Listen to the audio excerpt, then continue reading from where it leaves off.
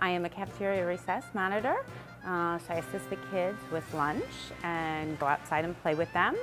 And not only does she do that, but she also does an extra duty contract and has friendship groups here at Forder and spends time with our students playing games with each other, board games, helping kids that are new to Forder make new friends, helping students just make new bonds and meet other people. This year she's been working with them in social emotional groups, and she pulls them out and does fun activities, and the kids are always very happy to go with her.